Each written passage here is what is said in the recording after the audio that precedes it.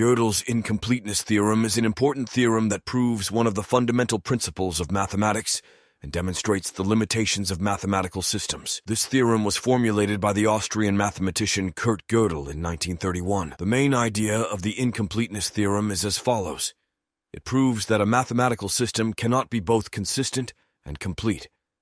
To provide a more technical explanation, Gödel's theorem involves a statement about the provability of arithmetic expressions within a mathematical system. This statement is about whether a mathematical statement within the system can be proven, and it creates a self-referential paradox. The situation demonstrates that mathematical systems cannot speak about themselves in a precise and consistent manner. The implications of the incompleteness theorem are profound and shape our understanding of the foundational principles of mathematics.